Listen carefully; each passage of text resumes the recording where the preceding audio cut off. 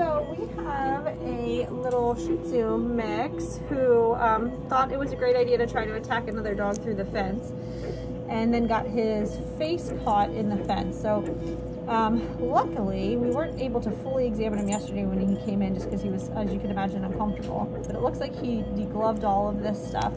There's a little bit of a damage here. We can see the symphysis of where his jaw comes together.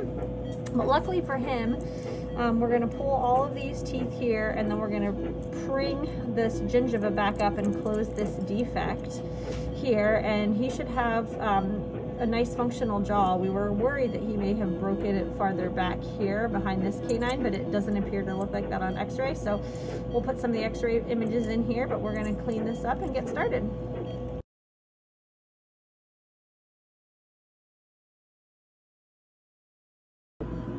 Okay, so all of these diseased teeth and broken stuff has been pulled out.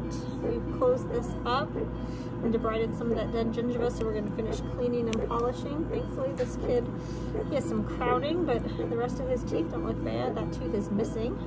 We confirmed radiographically, so this guy will do well. Let's see how. So this is the little guy that had made the poor decision to fight through the fence. We'll see if he's going to let me look today without trying to bite me. Good. So he had the tooth hanging out